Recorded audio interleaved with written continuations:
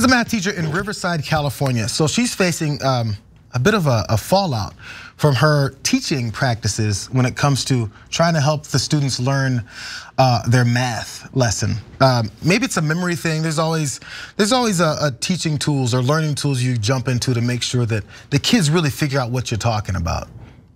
And she's taking it to an entirely new level. Let's just watch.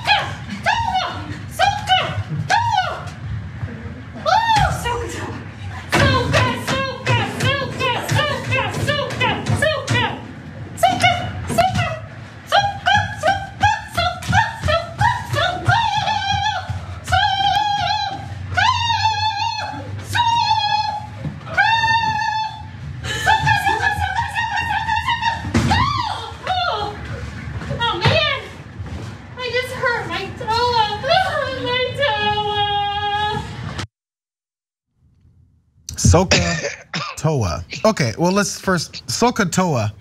Apparently, Soka-toa is what she chanted over and over and over. And then over again. Apparently, it's a way, the common way, it's a common way to remember for all you mathematicians out there. It's a common way for people to remember the trigonomic function, sine, cosine, and a tangent. I remember those, I remember that stuff. I never had a teacher do this. You know, I'm not gonna take y'all shot, I want you. Did you guys experience this when you were in high school? This middle school or high school, but Soka-toa. By the way, that was an edited video, it went on much longer. Yeah, I do remember learning, you know, the Soka-toa. My teacher did it in a far less racist way. She actually just took her shoe off, which is not, you know, the best thing in the world, but she sticks her big toe up. She's like, Soka-toa. And I remember that image.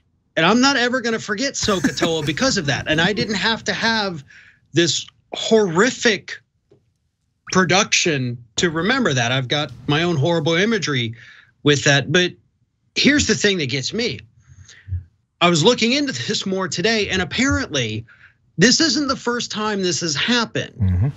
There's a yearbook photo from several years ago of her doing this. So this is clearly what I'm assuming to be a yearly thing that she does.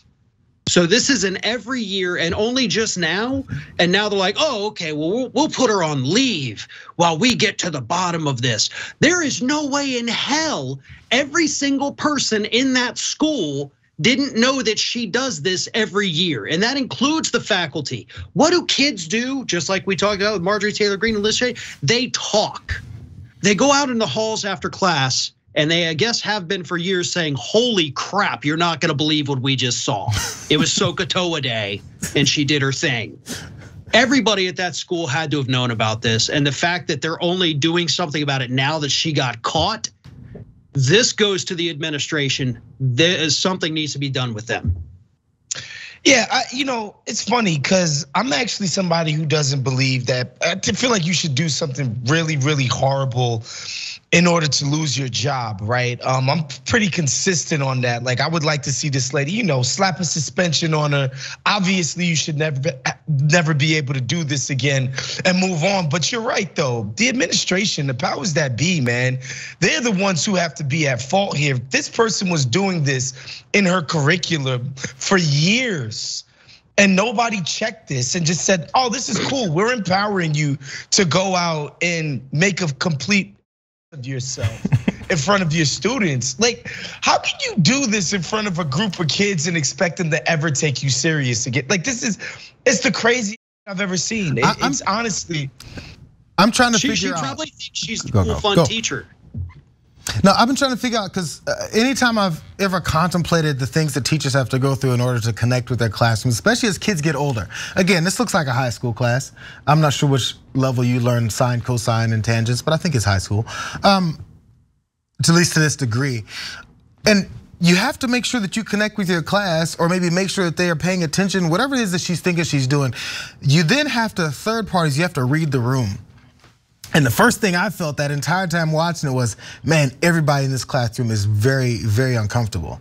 And they're all stopping. One kid put his head down when she was behind him, standing on a table in the back of the room. He had his head down once he realized that I think he noticed that the student that was filming was next to him. And he's like, I don't want my face on this video that's about to go viral. But they just didn't want to be there. And if you're over there screaming Soka Toa and you have this I can't even call it what she thought it was.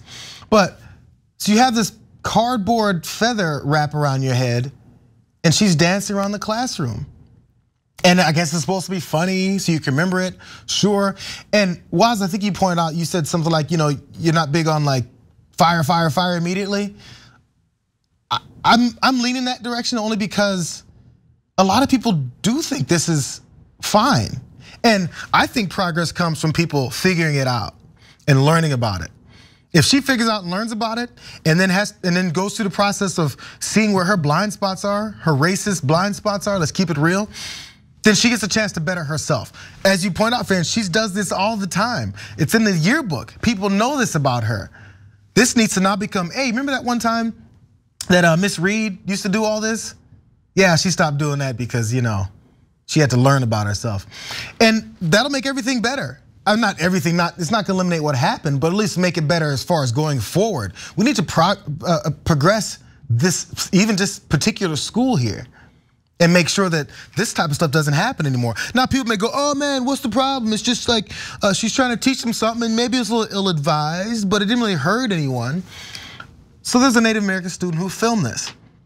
And in this video, in his math class, after several minutes of the teacher war whooping and tomahawk chalking, that particular student began filming, and he said that he felt that violence was being committed against him and he had a right to record. Now again, you may not think violence was being committed against him, but think about his background, think about the way we treat and think about Native Americans and indigenous people anywhere.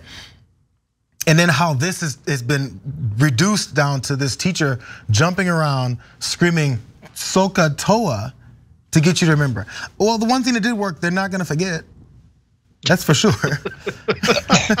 No, and you know what too? Part of the problem as well. I was watching the opening of a Kansas City Chiefs football game where they freaking they bang a gong and the whole damn crowd of white people in unison is doing Native American stuff, and they're tomahawk chopping, and they're doing this is what we do with indigenous people's culture here in America, right? And people don't have a sensitivity to the mass, death and murder and pillaging that, was committed against these people. That's just out in the greater culture. We don't take this stuff serious. So I kind of understand why this woman thought this was cool. Just go to a Braves game. And these fools is doing the whole freaking thing. It's craziness. It really is kind of shocking how much of that is apparently just acceptable in America today, because you talk about it at the Braves game, the Chiefs games. We have it down here in Florida at the FSU Seminoles games.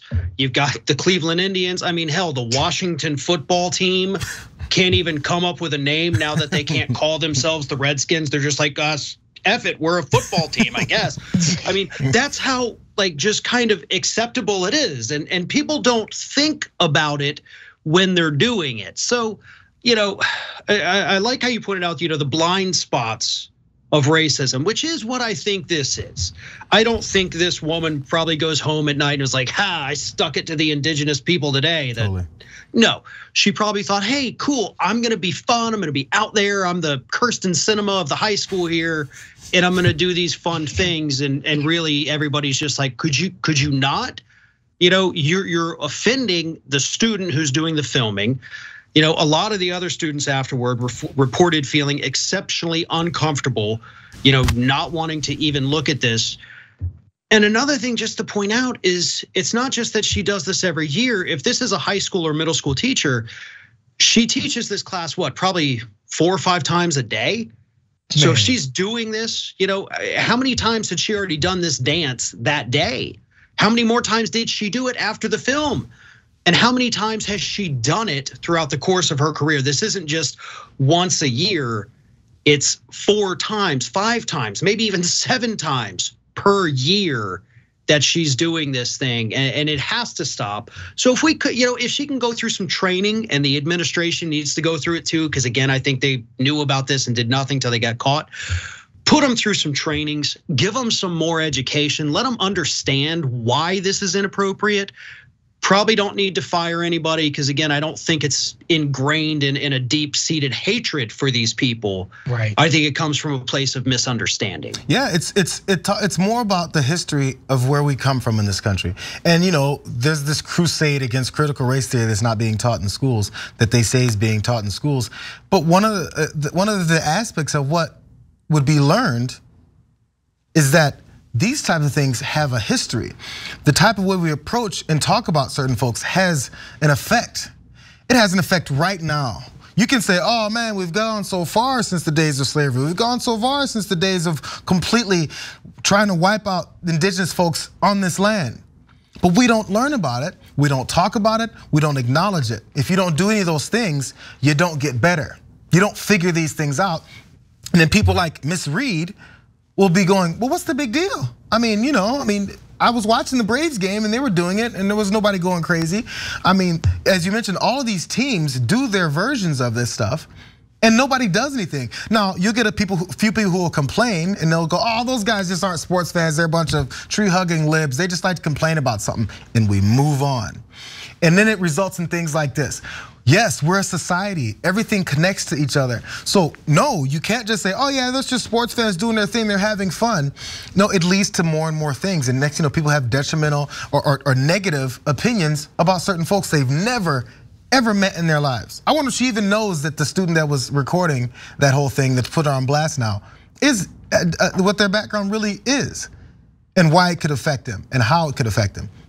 Never crossed her mind, because she never had to before. These folks aren't that important to our society, so therefore not that important to her. Thanks for watching The Young Turks, really appreciate it. Another way to show support is through YouTube memberships. You'll get to interact with us more. There's live chat emojis, badges. You've got emojis of me, Anna, John, JR, so those are super fun. But you also get playback of our exclusive member-only shows and specials right after they air. So all of that, all you gotta do is click that join button right underneath the video. Thank you.